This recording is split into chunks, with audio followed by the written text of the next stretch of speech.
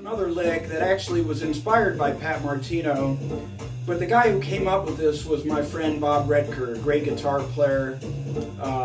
He was in DC for a while, and now he's in Cincinnati. So the way this lick goes is it actually is half of a chromatic scale, but with octave displacement. So I've got G minor riffing in the background, but it's G, F sharp, F, and then C, B, B flat.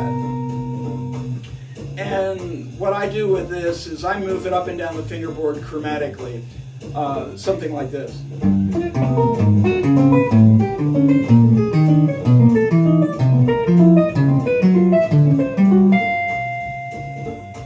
let me try that again.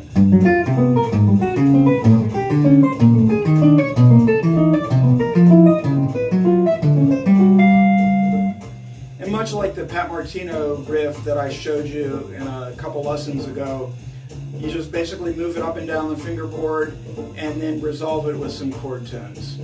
And by the way, this lick, I believe it's in my Sheets of Sound Volume 1 book. And thanks again to Bob Roetker for turning me on to that riff.